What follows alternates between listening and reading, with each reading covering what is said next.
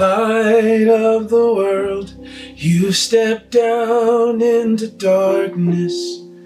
Open my eyes, let me see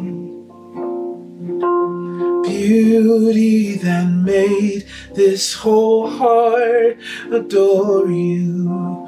Hope of a life spent with you. So here I am to worship, here I am to bow down, here I am to say that you're my God. You're altogether lovely, altogether worthy, altogether wonderful to me.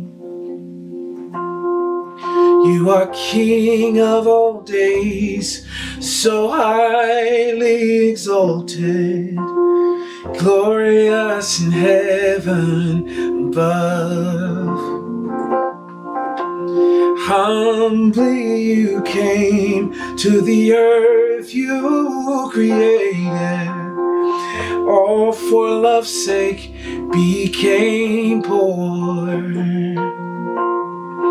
Oh, and you're all, here I am to worship, here I am to bow down, here I am to say that you're my God. You're altogether lovely, altogether worthy, altogether wonderful to me. And I'll never know how much it costs to see my sin upon the cross. I'll never know how much it costs to see my sin upon the cross.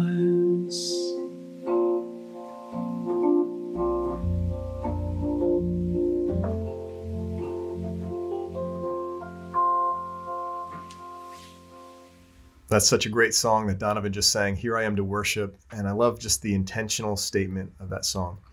Often when I show up in my time with God, if I'm honest, and this isn't a wrong thing, I often kind of know what I want from him, or I feel like I'm going to him with an idea of how I want him to show up in my life. And so the statement, here I am just to worship. I'm here to worship you for who you are, to say that you're my God.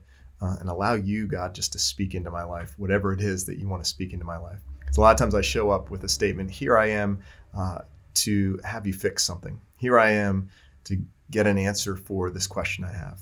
Here I am to have you fill this need in my life. And those aren't wrong things at all.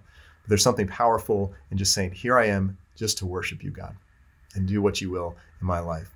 In John chapter 4, Jesus is talking to this woman, the Samaritan woman at the well. And as a part of that conversation, he says, there's a time coming when it won't matter the place that you worship, but it matters to God that you'll worship in spirit and truth, that it's going to be authentic. And then he goes on to talk about later in that chapter, after he tells this woman that he is the Messiah, he is God sent to earth to reconcile man and to fix the problem of our mess and of our sin. And he says, I have a kind of food that you don't know anything about. He says, my nourishment comes from doing the will of God who sent me, and from finishing his work. So whatever our need is often something that we don't know anything about, the way God's going to show up and fulfill us is a way we haven't thought of yet. And so I love this example in scripture where God just shows up and people's response. So in the Old Testament, he says Abraham, and Abraham just says, here I am. Jacob says, here I am. Isaiah says, here I am, send me, God, whatever you want. Samuel says, here I am, speak to me. And so that's my desire today, is just to show up to God, and he has food, he has nourishment, he has what I need that I don't even know that I need yet. And so let's pray together and let's show up for God to speak into our lives and to change us as we worship him in spirit and truth. So God, thank you today that you have something for us that maybe we haven't even thought about yet. More than likely we haven't, because your ways are so much higher than our ways. But we sing this song, we sing these words to you today, that here I am just to worship you, to love you, to say that you're my God, that you're altogether lovely, you're faithful, you're wonderful to us, God. So we are here. We ask you to speak to us, to send us, to lead us, to do the work that you've called us to do in this world, to introduce others to you and to follow you more closely today than we did yesterday. We thank you for leading us in that, and that you will continue to speak to us and lead us. We love you. It's in Jesus' name that we pray. Amen.